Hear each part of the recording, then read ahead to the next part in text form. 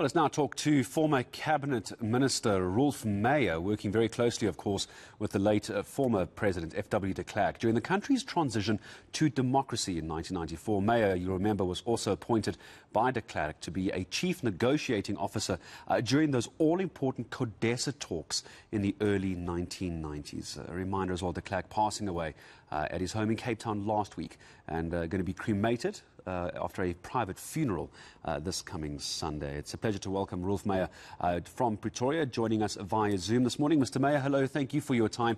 If I can, we start our conversation here with your memories towards the end of the former president, the man you worked for.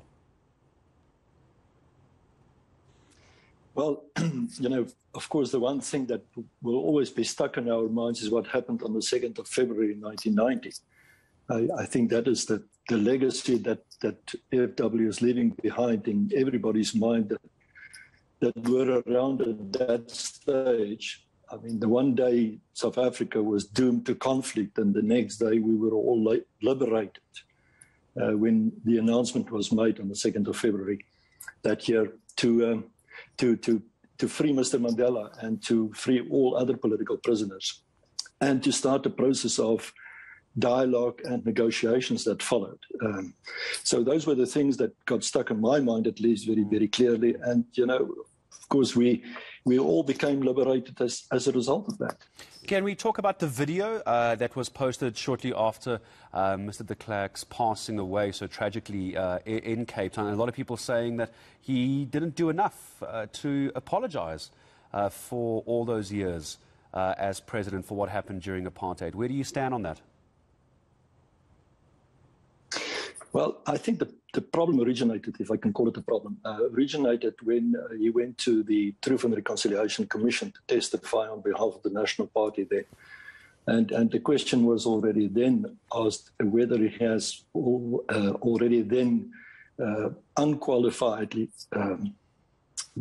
apologized for apartheid and the wrongdoings of apartheid. And that question remained, unfortunately. That was 1997.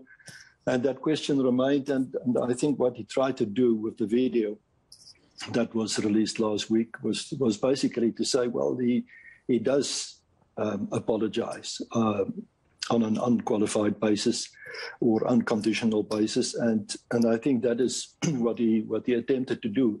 I can't say more than that, simply because I was not part of the planning or anything around that with regard to the video. I can only say what I see, like yourself.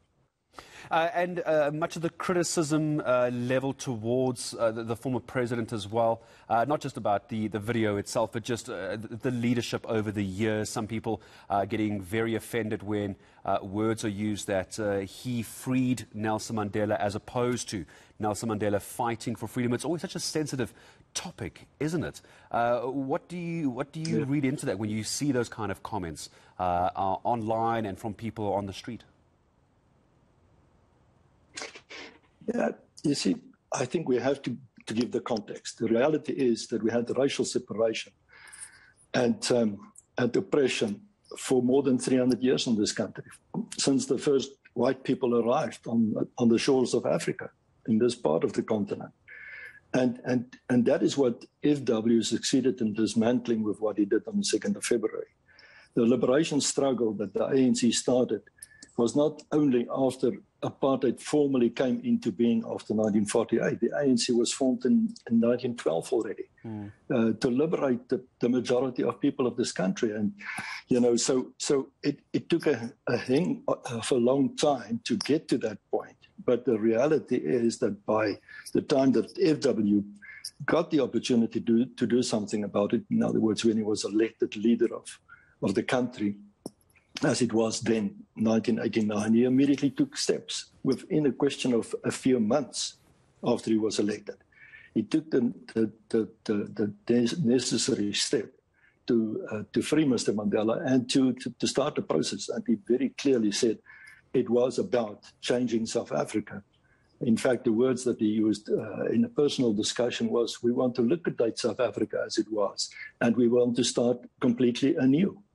And I think that was very meaningful, and that described in my memory what he had in mind and what he succeeded in doing. And right through the negotiating process of which I was part, up to 94, in other words, when the transition happened to democracy, he was totally committed to ensure that that ideal become reality. And of course it did. Well, I appreciate your time, former Cabinet Minister Roelf Meyer, and condolences as well. Obviously, you worked alongside FW De Klerk. I'm sure it's a sad time for you as well, having worked with him all those years. Appreciate your time in speaking to us this morning here.